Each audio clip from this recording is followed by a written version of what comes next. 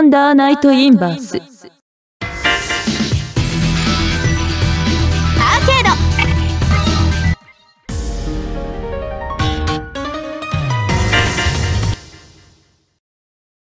ついに来たんだな。もうすぐうつろの夜が始まる。俺があいつに助けられてからもう1ヶ月が経ったってわけか。特訓だのなんだのって慌ただしい毎日だったが、なるほどな、今なら俺にもわかる。すごい数のイルシス能力者が街の中心の方に集まってる。リンネとワレンのおっさんはさっきからちっとも姿が見えねえけど、やっぱり2人だけで行っちまったってことか。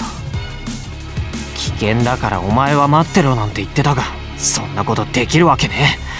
あの女パラドクスとの決着は俺自身がつけねえとダメなんだ。待ってろよリンネとワレンのおっさん、俺が行くまで無茶するんじゃねえぞ。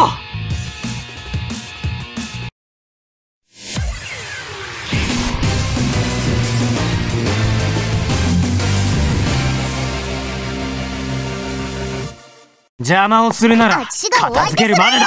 ファーストクローズディバイド。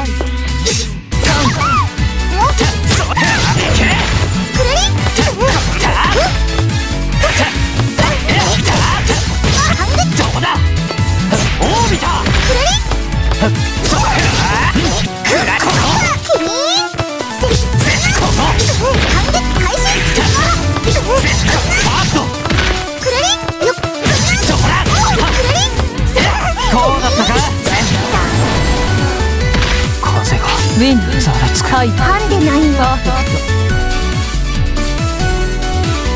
ト。セカンドクローズディバイド。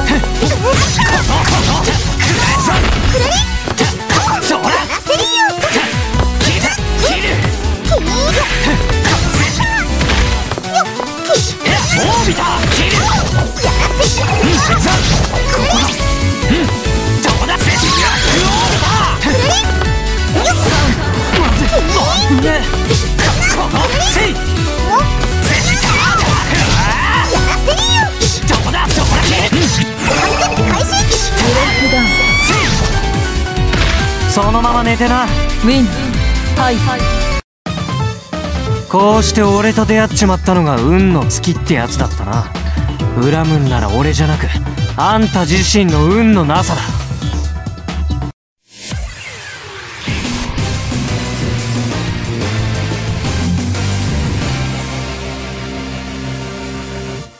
この力で終わらせてやる。ザコはすっ込んでる。ファーストクローズディバイド。や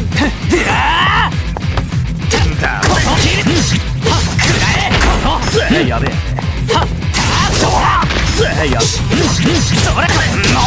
やってくれ。あれよっと。やべえ。10倍返しだ。逃した。取られた。10倍返せ。そらやってくれ。なんと俺が風がウィンざらつく。はい。やってくれるじゃねえか。セカンドクローズディバイド。そら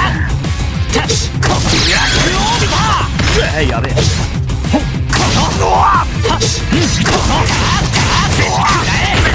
やってくれ。やべえ。いくぜ。逃した。やってくれ。10倍返して。そのまま寝てな。ウィンはい。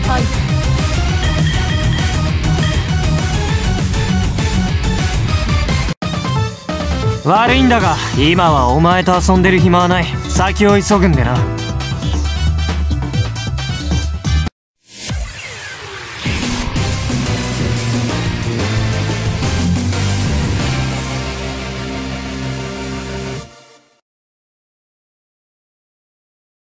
おい、譲りがさん、いや譲ねえだよな。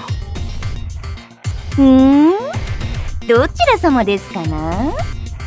私は君のことなんて知らない。そ一介の剣士でござるよ。ニンニン。とぼけんな。大体ニンニンって忍者が言うことだろう。あ、じゃあ剣士だとケンケン？それも忍者じゃねえか。ああ、もうたく、こんな化け物といきなり出くわすなんて、うつろの夜ってのは怖いところだな。そういうこと。あんたの目の前にいるのは一匹の化け物なんだよ。うつろの夜の元をさまよう人を切ることだけが目的の曲垣赤金の悪鬼さ。そっか。それなら今から言うことは独り言だと思ってくれ。それでも俺はあの時のことを忘れたりしない。すまねえってずっと思ってる。勢いに任せてあんなひどいことをしちまって、その後も知らん顔でこそこそ逃げ回って、ほんとみっともねえよな俺。そっかもね。けど俺はもう逃げない。今更だけど戦う理由を見つけたんだ。その人に言われたからってわけじゃねえ。俺が戦わなきゃいけないんだ。迷いが消えたその目、いいね。今までの君は、まあそうだね、死んだ魚みたいな目してた。じゃないかなって。君を知らないアッキーは予測するよ。瞳の奥に強く灯る意志、それでこそ切り倒す甲斐があるってもんだ。これはこの夜からの洗礼。お相手を願いましょうか。で、あくまで君を知らないアッキが言ってるんだからね。ああ、受けて立つ。言っておくが、この勝負で過去の清算をしようってわけじゃないからな。ここからが始まりってことだ。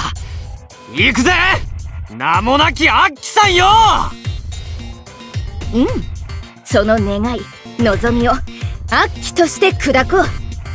じゃあ行くよ、名もなき少年。ファーストクローズディバイド。それ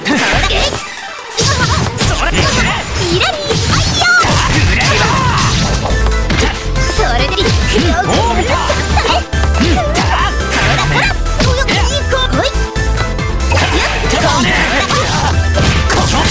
高く作り、それ両面で高く作り、オービだ。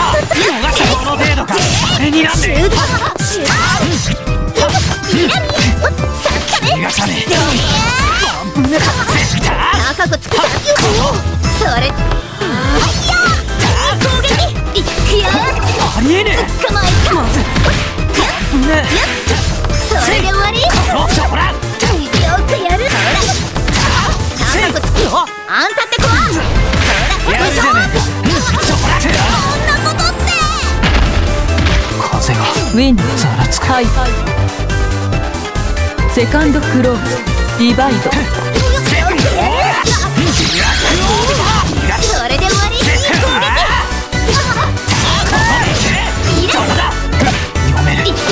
あんたって子はまずまだよくやる。ほら逃がさん逃がした。どこだ。イライリ捕まえた。まだだ。あんたって子はこっからだ。お前に見えるか。幾重にも連なる断層が。飲まれろ。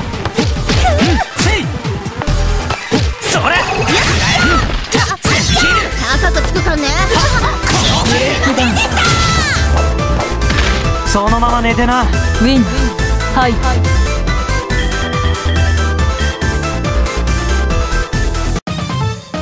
すまねえな。体が勝手に動いちまった。この力手加減できねえんだ。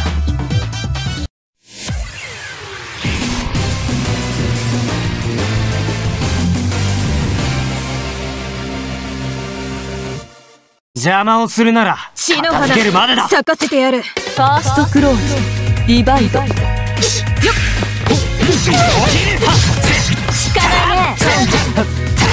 やっ効かないよ。やるじゃん。甘い。やるじゃん。お前に見えるか、この肉を貫く断層が。影だ。風がウィンざらつく。ハイなかなか。セカンドクローズディバイド。いけ、オービタ当てろ。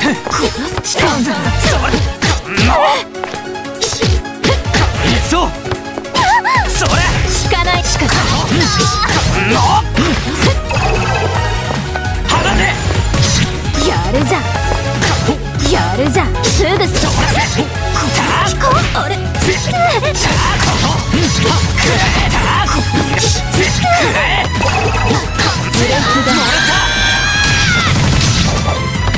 そのまま寝てな。ウィンハイ。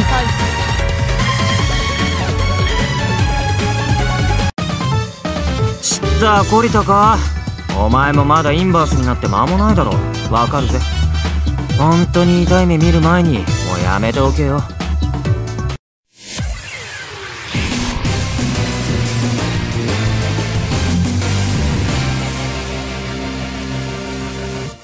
出ろインスレーター。粉砕。ファーストクローズディバイド。現在まだだ。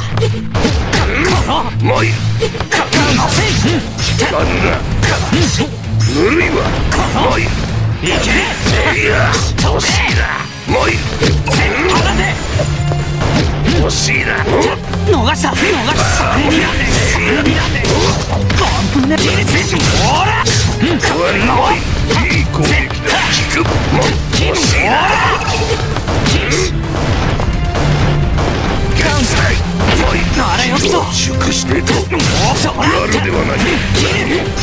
いい攻撃だ。ぬるいわ。終わりか。ぬるいわ。終わりか。惜しいな。やるでもい。風がウィンざらつく。ハイ。このわしに膝をつかせるとは。セカンドクローズディバイド。あれよっとぬるいわ。何をぬるいわ。惜しいな。オービタぬるいわ。いい攻撃だ。かなじゃあ惜しいな。ぬるいわ。ぬるい。もういい。ぬるいわ。ぬるいわ。かんで。ぬるいわ。まだ。ここだ。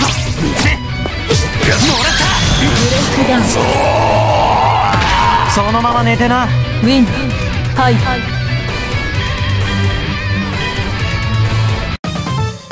たく次から次へとよく挑みに来るもんだな。こいつら俺に休む間も与えちゃくれねえのか。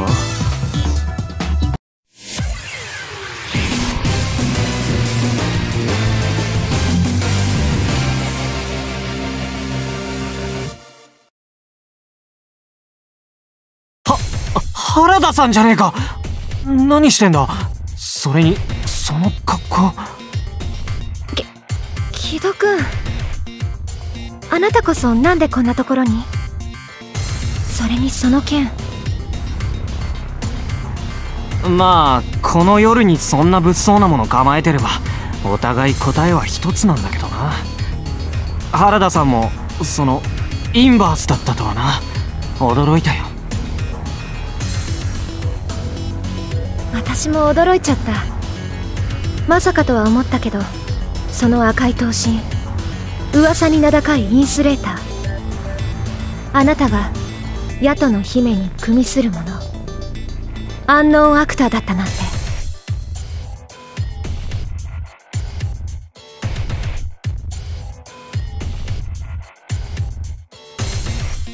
それに関しちゃ言い訳はしねえけど、あいつは悪いやつじゃないんだ。理由があって一人で戦ってる。だから俺はあいつを助けたい。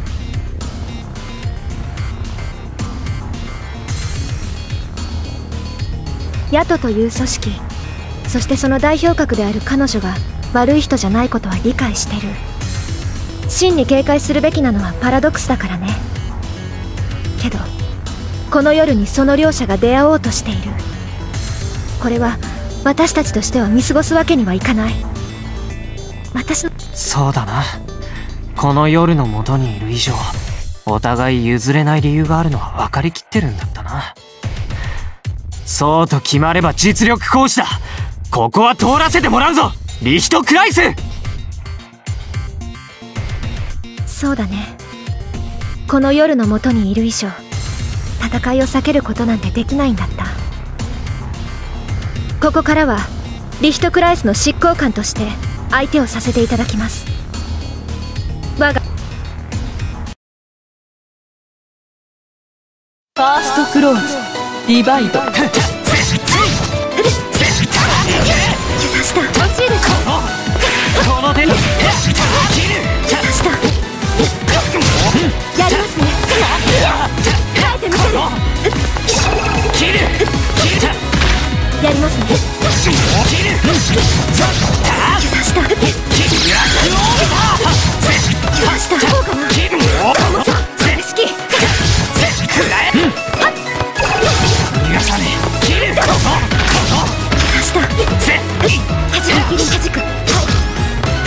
やりますね。いきます。って重さ。まだだ。風がウィンざらつく。はい。次はこうはいきません。セカンドクローズディバイド。やりエヴァージョン。変えてみせる。そんな変えてみせる。重さ変えてみせる。や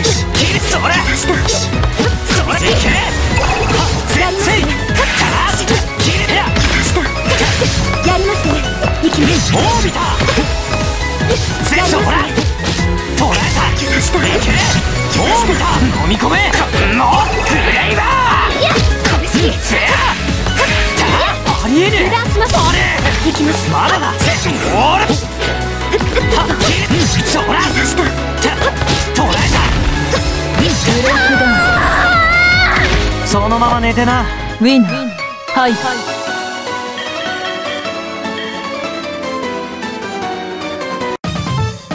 すまねえな。体が勝手に動いちまった。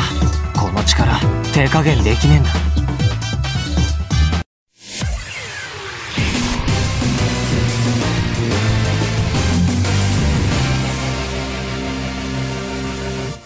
この力で終わらせてやる。ファーストクローズディバイド。オービタ危なすぎる。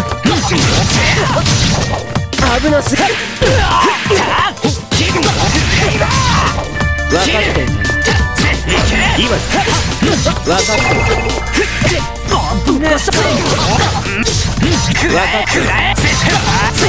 立て直そう。甘いね。行くよ。なんだウィンかけ倒しか。ハイターがポイントだよ。セカンドクローズディバイド。食上的だね。危なすぎ。あれよっと。危なすぎる。まだだ。いけるとこだ。行くよ。それ分かってる。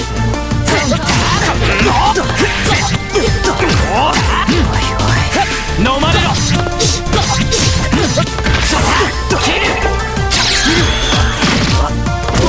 行くよ。聞いたぜ。立て直し。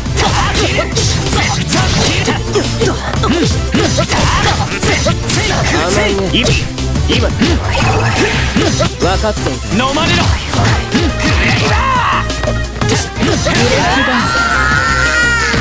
そのまま寝てな。ウィンはいっ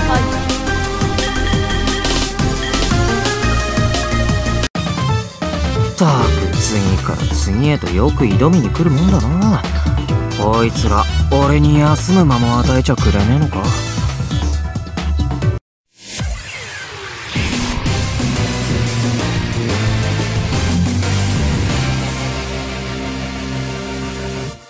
出ろインスレーター。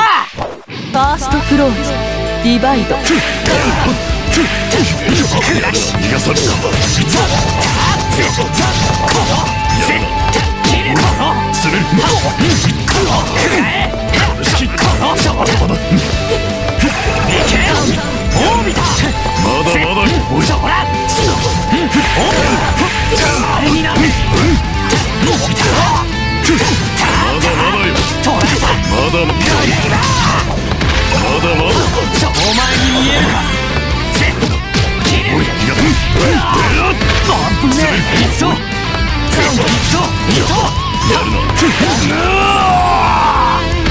風がウィンざらつく。はい深くセカンドクローズディバイドまだまだ緩いぞ。危ねえ。まだ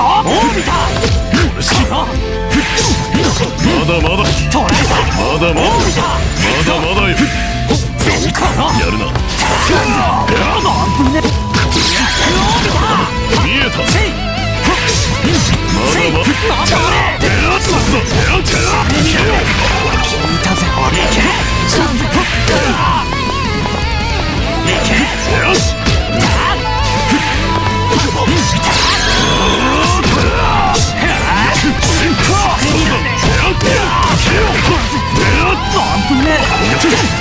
まだまだ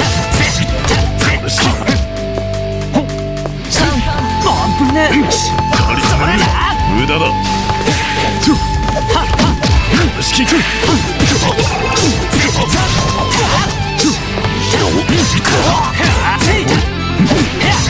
おい、逃がさせる。そのまま寝てな。ウィンはい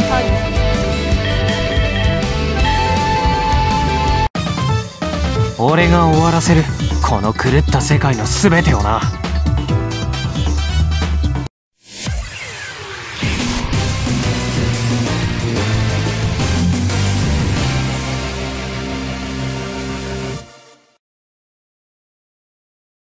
やはり来てしまったんだな、ハイド。あれほどおとなしくしていろと言っておいたものを。リネ、無事だったんだな。心配したんだぞ。たく俺を置いて行きやがって。さっきワレンのおっさんにも遭遇したが、問答無用で襲いかかってくるしよ。あのおっさん俺のこと本当に嫌ってんだな。そう言うな、ハイド。あれでもワレンはお前のことを気に入っているんだぞ。この夜の下で出会いながら勝ちをお前に譲ったのもその確たる証。きっと今頃は狸寝入りもやめ深淵へと向かう後続を断つべく戦っているに違いない。そうなのか。相変わらず元気だなあのおっさん。けど安心しろ。ここからは俺がお前を助けるからな。そりゃおっさんほどの頼りにはなんねえだろうけど、一人で戦うよりずっといいだろ。いや、構えろハイド。言ったはずだ。この夜の下出会えば我らとで敵同士だとな。お前は私を助けるため共に進みたい。私はお前を連れてはいけない。これでは平行線だ。時間の限られたこの夜、お前か私かどちらが意志を貫くか手早く決めねばなるまい。リンネ、お前本気で言ってるんだよな。この先に待ってるのはあのパラドックスだ。お前一人で勝てるつもりなのか。どんな理由があるのか知らねえけど、二人で協力して戦うべきじゃねえか。勝てるかどうかは関係がない。この命尽きようと次の体にまた生まれ変わるだけさ。お前の手に握られているインスレーター、それをあの女に奪われたら全てが終わる。だからこの先に進ませるわけにはいかない。俺たち二人のどちらが意志を貫くか分かったよ、リンネ。ならここから先は俺が進む。俺が全てを終わらせる。お前らしい答えだな。いいだろう。それもお前の選べる道だ。だが今度こそ約束をしろ。負けたらこの先へは進まない。私の後は追ってこないとな。ああ、今回は真面目な話だからな。約束は守るけどな、お前の方こそ俺が勝った時の話忘れんじゃねえぞ。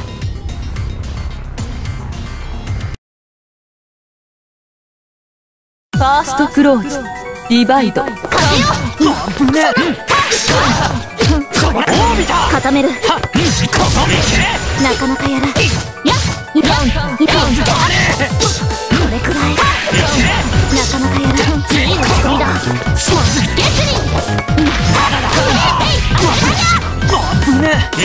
詰める。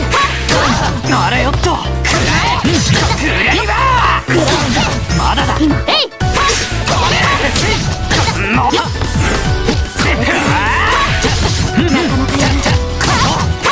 この程度か。それよっ。なかなかに手強い。目が甘い。なかなかやる。今風がウィンざらつく。だが動きは読めた。セカンドクローズディバイド。なめる。これくらい詰める。よっ。えいよっ。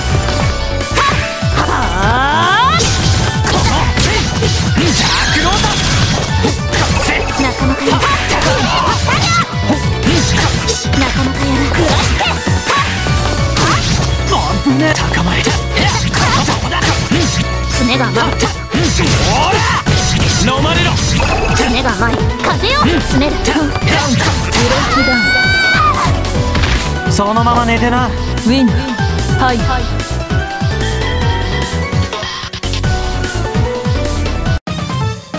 だっせー勝ち方だったな今の。最後ぐらいしゃっきりしろよな。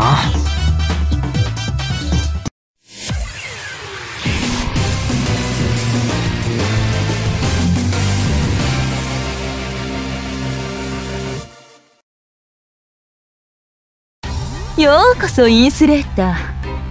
ここがうつろの夜の深淵、光と闇の祭壇。パラドックス。ああ、来たぜ。お前との決着をつけるため、そしてこの夜を終わらせるためにな。あら、さすが男の子。しばらく見ない間にずいぶんいい顔になったわね。どう？ヤトの姫なんて捨てて私の側につかない？アムネジアによる、私たちによる新しいルール作りをしましょうよ。ヤトもリヒトクライスもうつろの夜の秩序と統制だなんて聞いてるだけでうんざりなのよ。選ばれたものであるインバース、そして選ばれた力イグジス、これくらい好きにさせろってのよね。だから変えましょう。くだらない古びたものを根本から全部ぶっ壊して、そしてうつろの夜すらも私たちが掌握する。それだけの力が私たちにはある。そんな面倒そうなことに興味はねえよ。俺はただ普通に暮らしていたいだけなんだ。それを邪魔するって言うなら、お前の野望をここで俺が叩き切る。やっと分かったよ。お前らみたいにイグジスに溺れ、それを悪用して騒ぎを起こそうって企む奴らがいる。だからリンネたちがこの夜を守るために今まで戦ってきたってことがな。リンネが俺の前に現れたのも、俺にこの剣が託されたのも偶然なんかじゃない。あいつの意志、やろうとしたことを俺が代わりにやってやる。今の俺があいつにしてやれるのはそれだけだ。そう、残念。いいわ、説得はもう諦めるわ。坊やのインスレーターもヤトの姫の封印も手っ取り早く力ずくで奪うしかないってことね。そして私はインバースを超えた存在であるリバースを目指す。リヒトクライスのアーデルハイト、永劫の紡手クオン、いずれ全てを力でねじ伏せて私たちがこの夜の支配者だと証明してみせる。さあ、その力、我がベセルをリバースとなすための供物として捧げなさい、インスレーター。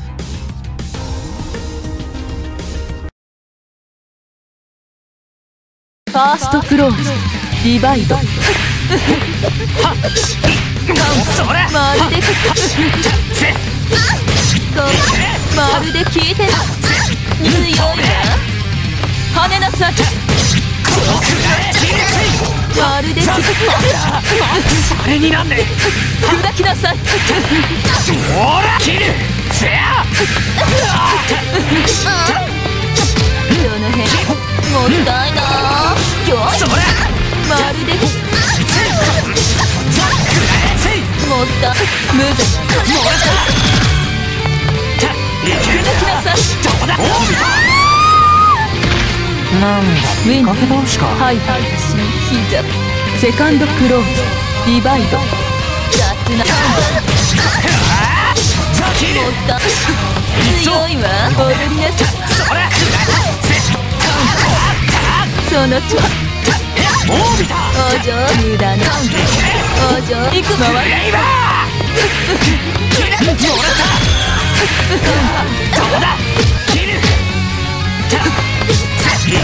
まるで雑な攻めね。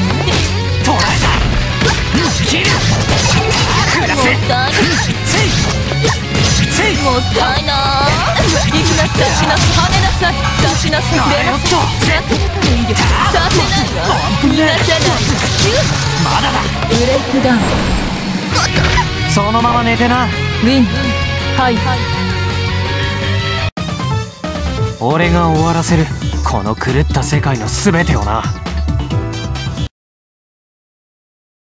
どうしたパラドックス、随分と輝度が下がってるみたいだが、もう電池切れか。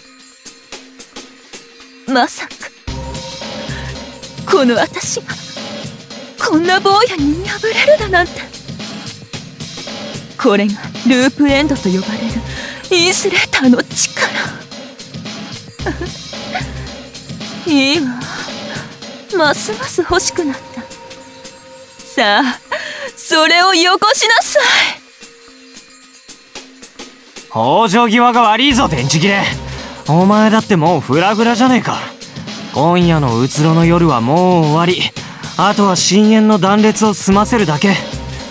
俺は役目を果たしたんだ。これ以上お前と戦う理由なんかねえよ。リンネにもこいつを奪われるなとしか言われてねえしな。じゃあなパラドックス、ちょっと行って今日の夜を終わらせてくるぜ。これがうつろの夜の元凶、深淵か。これを切ることで今夜の全てに決着がつく。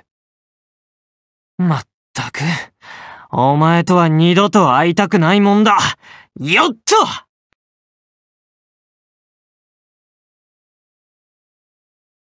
これも全部あなたの目論見通りなのかしらね。永劫のクオン。さようなら、インスレーターの坊や。この借りは次の夜に返させてもらうとするわ。今度は私の方から出向いて。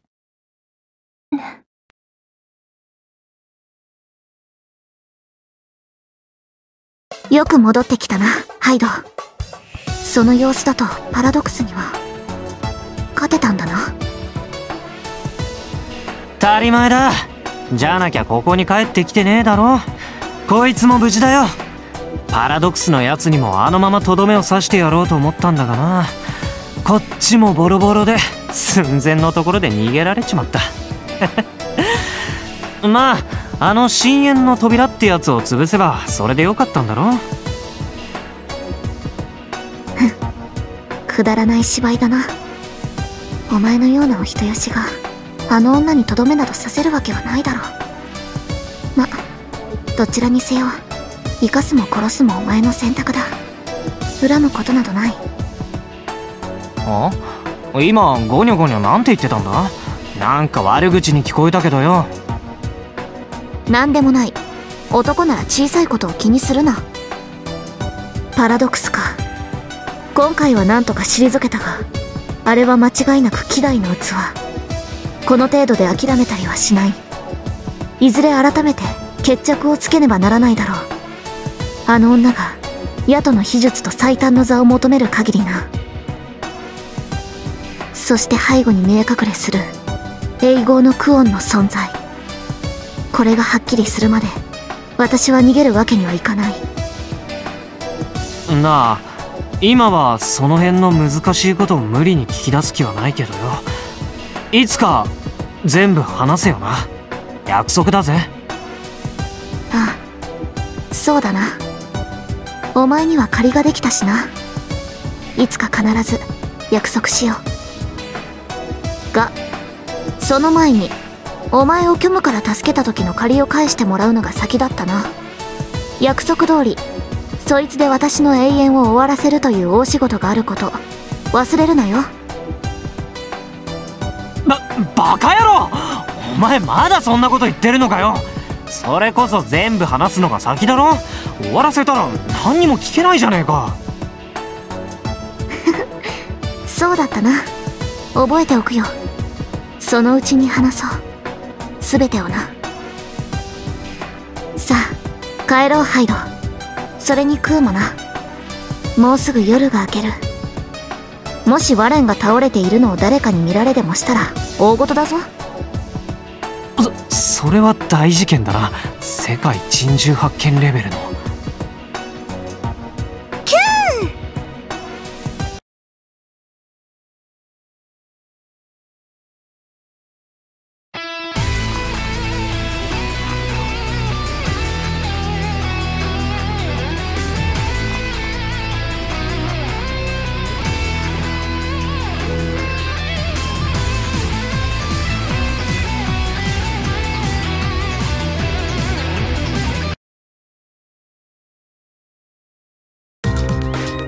ゲームオーバー。